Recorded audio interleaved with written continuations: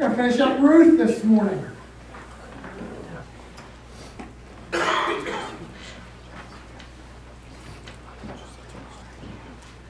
We are going to be in the most exciting, most compelling, most adventurous, most spellbinding passage in this entire book. Ruth chapter 4, verses 18 through 22. Now these are the generations of Perez. Perez fathered Hezron, Hezron fathered Ram, Ram fathered Amminadab, Amminadab fathered Nahshon, Nahshon fathered Salmon, Salmon fathered Boaz, Boaz fathered Obed, Obed fathered Jesse, and Jesse fathered David. Let's pray. Father, we are so incredibly thankful to have your word. God, in your word, offer us, your people, a clear revelation of who you are. God, a clear revelation of what it is to know you, to be part of your redemptive story, and a clear revelation of how we are to live in this world, in light of who you are and who you have redeemed us to be. And yet, Father, we come to passages like this one. And Father, if there's anybody here who is like me, God, it's so easy to look at a list of names like this and to go, what on earth does that have to do with you? God, I pray this morning, in the next several minutes, that you would convince us that every part of this word that you've given us, including this list of seemingly inconsequential names, is absolutely vital to our understanding of you, your gospel, and your kingdom. Help me now. Help us now. As I preach and as we hear. Give us open ears. Give us eager minds and hearts. We ask all these things in Jesus' name. So, the book of Ruth, man, doesn't it just end on this incredibly exciting note? It ends with a genealogy, a list of names that goes all the way from the beginning of the tribe of Judah in the person of Perez, all the way through 10 generations that are named to King David. And what I want to do this morning is to show you how really important a list of names like this is and what God is trying to communicate to us through it. I want you to see that God works through unexpected people to establish his upside-down kingdom. God works through unexpected people. Now, we're not going to spend time on all of these names of this list. I want to hit some highlights because I think it really points out the fact that God does things in an unexpected way. Take Perez, the first man whose name heads up the list. Perez was one of two sons of Judah and Tamar. Perez was at the head of the line of the tribe of Judah. That's why things here start with him, because that's the line that Boaz was part of. It's obviously the line that David was part of as well. But here's the thing with Boaz. Here's the thing with Perez. His birth was the result of an illicit encounter between Judah and Judah's daughter-in-law, Tamar. You see, Tamar dressed herself up as a prostitute and tricked her father-in-law into sleeping with her. Genesis 38. It's in there. Read it. All right? Now, the interesting thing is, Genesis 38 comes right on the heels of the introduction of the most righteous person in the book of Genesis in chapter 37. You know who that is? Joseph. Genesis 37, we are introduced to Joseph, the only person in the book of Genesis about whom nothing negative is said. And then we have this strange story of Judah and Tamar in chapter 38, and we're right back to the story of Joseph in chapter 39. What in the world is up with that? The whole point is to say to us, the readers of Genesis, that the promise of God doesn't follow the lineage of the person who's expected, Joseph. Instead, it follows the lineage of this completely unexpected person, Perez. Which is to say that God's purpose and plan and story revolves around His scandalous grace. His grace that ultimately chooses unexpected people to accomplish His extraordinary purposes. So that's where Perez comes from. And then, if you go down a little bit further in the list, you find the name Salmon. Now, I can't help but think of the fish, right, when I read that. But Salmon fathered Boaz. And if you know anything, again, about the history that's come before, Salmon was the husband of Rahab the harlot. All right? Rahab the harlot, a Canaanite who aided the escape of the Jewish spies from Jericho. Right? She was an outsider. She was an unexpected participant in the story of redemption. Someone, really, that you would never expect to find as part of God's story. And then, of course, it says, Salmon fathered Boaz, and Boaz fathered Obed. Who did he father Obed by? By Ruth, who was also an outsider, who was also a Canaanite. Remember, she was a Moabitess. The Moabites were an ancient enemy of the people of God. And nobody reading this for the first time would have expected that God would have plucked her out of her idolatrous faith and her country and made her part of His story of redemption. And then you go all the way through 10 generations to King David. And remember King David and how King David became part of God's story. Among Jesse's sons and David's brothers, David was the very last one that anybody expected to be the Lord's choice to lead His people. 1 Samuel chapter 16, verses 1 through 13. You can go look at that passage when you have time later. But Samuel is told by the Lord to go to the home of Jesse to anoint one of his sons as king. He's not told which one, so what he does is he naturally thinks that, wow, this is going to be the biggest, the strongest, the oldest son. So he lines them all up. And one by one, the Lord says, nope, not that one, nope, not that one, nope, nope, not him, not him, until he gets to the end, and he says, I give up. Jesse, you got any more kids?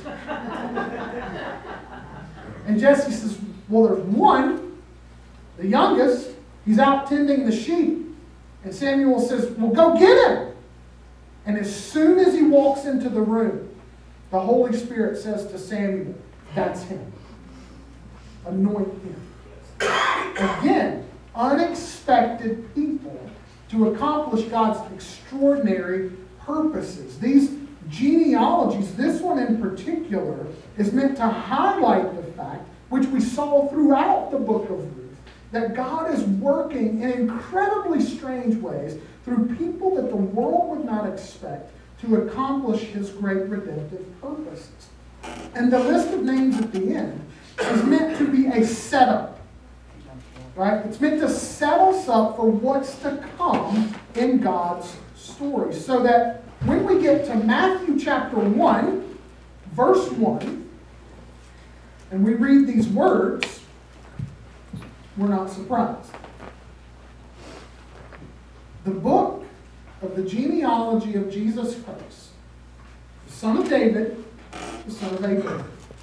Abraham was the father of Isaac, and Isaac the father of Jacob, and Jacob the father of Judah and his brothers, and Judah the father of Perez and Zerah by Tamar, and Perez the father of Hezron, and Hezron the father of Ram, and Ram the father of Amminadab, and Amminadab the father of Nahshon, and Nahshon the father of Salmon, and Salmon the father of Boaz by Rahab, and Boaz the father of Obed by Ruth, and Obed the father of Jesse, and Jesse the father of David the king. Now that's only halfway through the genealogy of Jesus.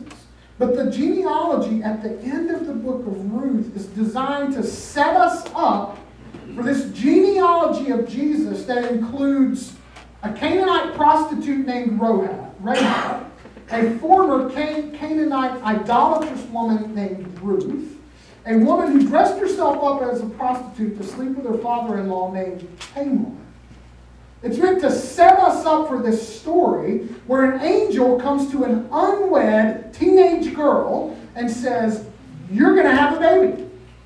And that baby is going to be the Son of God." It's meant to set us up for the fact that this baby, this king, this Son of God, is not born in a palace. He's born in a barn. He's laid in a cattle trough with all kinds of animals eating and going to the bathroom and smelling up the place all around him, right? It's meant to set us up for the fact that God works through unexpected people in completely unexpected ways to accomplish his purposes. And guess what? These are the kinds of people that God uses to write his story of redemption. Why is that? Why is that? Because it's not about what any of the people named here brought to the table. It's not about what Mary brought to the table. It's not about what any of us bring to the table. It's about God and his grace. Not about personal qualifications. Not about intelligence. It's not about prowess. It's not about family connections. It's not about moral capacity. It's about God and his grace at work in the lives of unexpected people. Which is why we hear Paul say of the church in 1 Corinthians 1 these words. And they shouldn't surprise us. "For consider your calling, brothers. Not many of you were wise according to worldly standards. Not many were powerful. Not many were of noble birth. But God chose what is foolish in the world to shame the wise.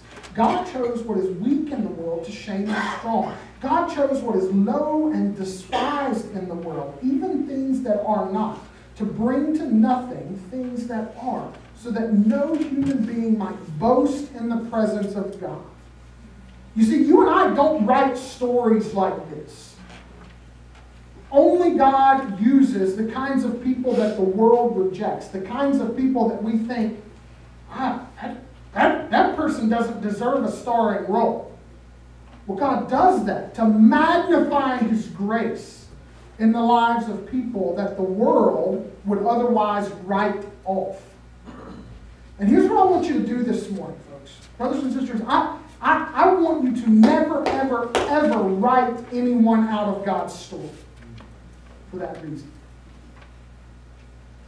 Don't write anyone out of God's story, because this particular genealogy tells us that anybody at any place at any time, no matter their background, no matter the things they've done, no matter the things that have been done to them, can find a place and a part in God's story. Because it's all up to his grace. God delights in choosing and saving and using the most unexpected people in order to accomplish his extraordinary purpose. Where do you think the next Billy Graham might be right now? Have you thought about that? What if the next Billy Graham is not growing up in an intact family and going to a private Christian school and playing on the best sports teams and all that kind of stuff? What if the next Billy Graham is growing up in a meth house? What if the next Billy Graham is surrounded by parents who neglect them, who feed their drug habit and are only interested in packing their pockets full of cash? What if the next Billy Graham lives in those set of circumstances and only gets one meal a day? What if the next Billy Graham is the one high on crack right now? What if the next missionary to that unreached people group in South America is selling her body every single night just in order to put food on her table for herself and her little girl?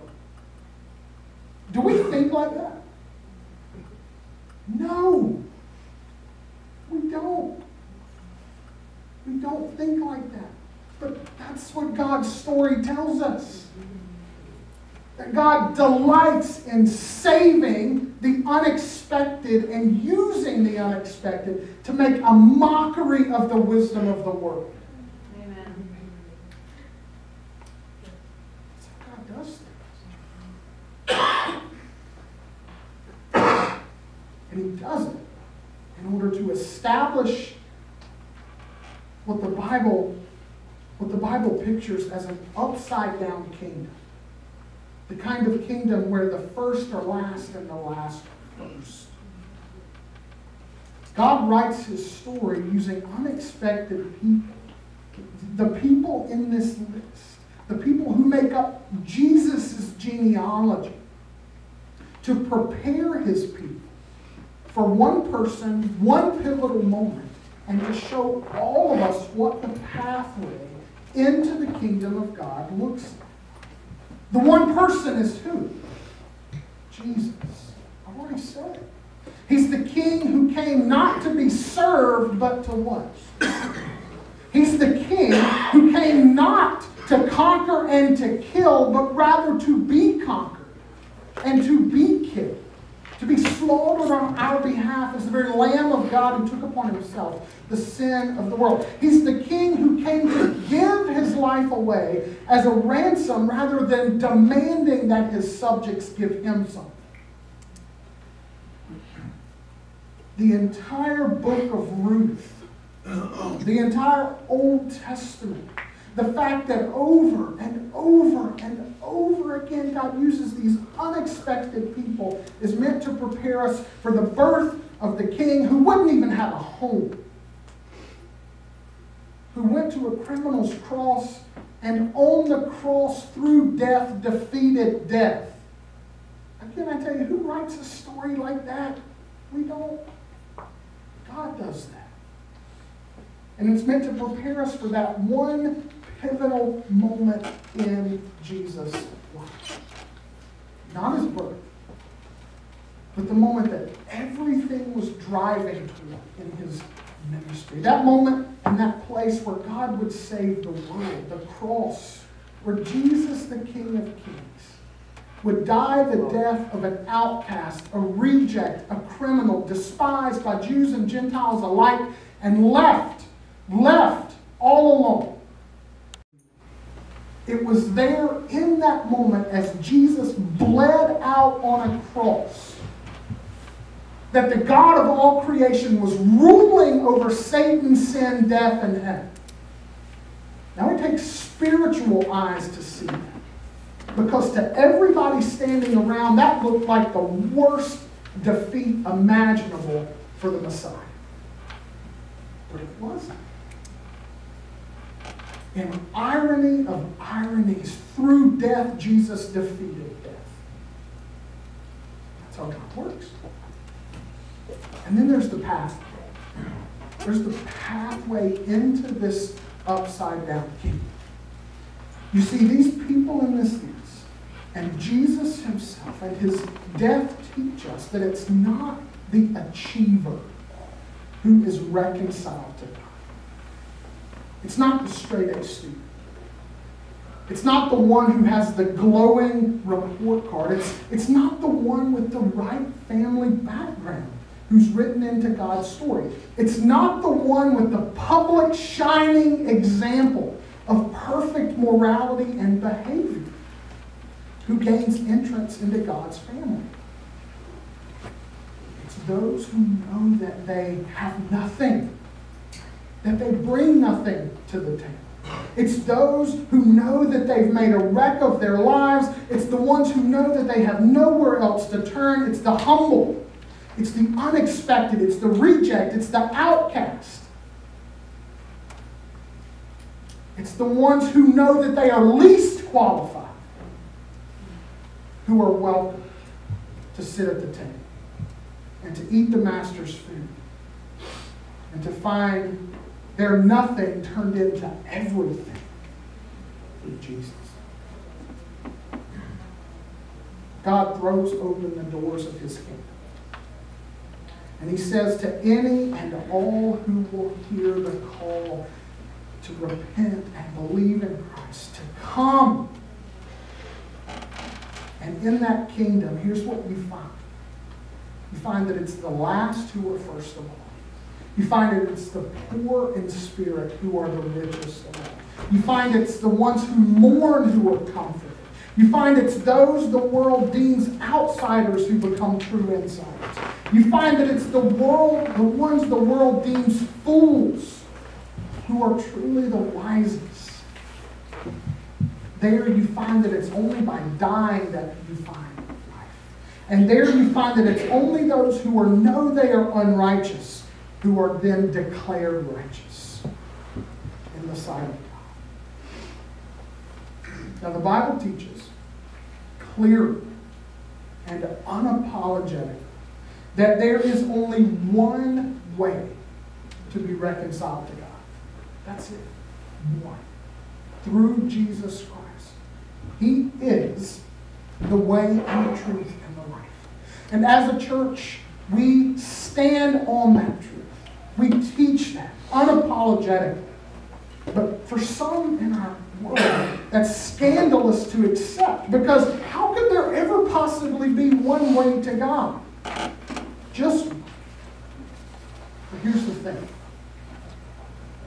I want you to think about all the other ways that are out there that claim to be ways.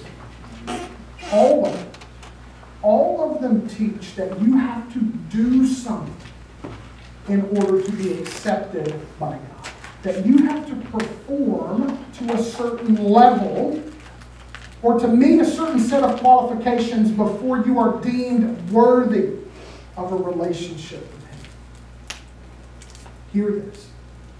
Christianity, as it is represented in God's Word, is the only faith that throws open the doors and says, you don't have to do anything to be acceptable to God. In fact, you can't. You never did, you never can, and you never will. But the good news is Jesus did it all. So, through Christ, it's not only those who have made it who get it. In fact, it's those who haven't made it. Those who've made shipwreck of their lives. Those who've failed every class. Those who've been rejected at every job interview. Those who have known nothing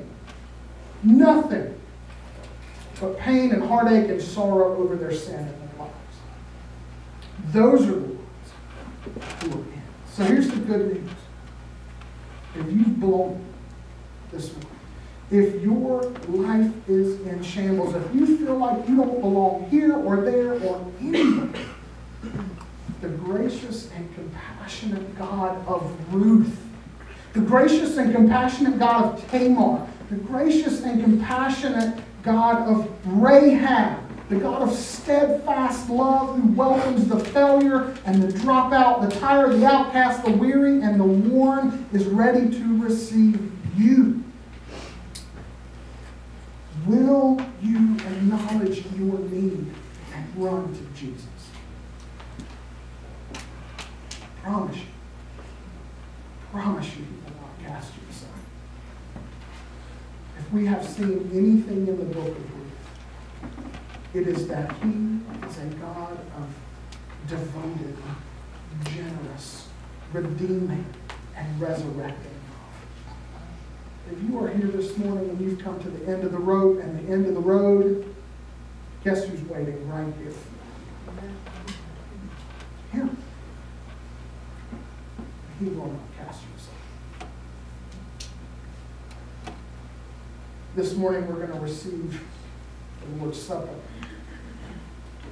I want to remind you that this sacred meal is for everyone who has run into the arms of Jesus. It's for everyone who calls him Savior and Lord. It's for everyone who has come to the end of their road and said, Jesus, I can't do it. I give it to you. It's an open invitation to any and every citizen in his upside-down kingdom to come and to sit at his table and to be reminded that though you did not once belong, there's a place for you. There's a seat for you, and it's at the king's table. This is an opportunity to come and to be reminded of all that Christ did for you, that you might have that seat, that you might have that love. And it's a reminder that you and I come not based on our own merits, but on the basis of what Christ has done. Close your eyes for just a second. I want you to hear these words from Isaiah chapter 55. If you know the Lord Jesus this morning, this is your invitation to his table. If you don't know him this morning, I want to encourage you. Don't come to the table, because this isn't for you yet. Take Christ. Take it. Isaiah 55. Come, everyone who thirsts, come to the waters. And he who has no money, come, buy and eat. Come, buy wine and milk without money and without price. Why do you spend your money for that which is not bread, and your labor for that which does not satisfy? Listen diligently to me, and eat what is good, and delight yourselves in rich food. Oh, Father,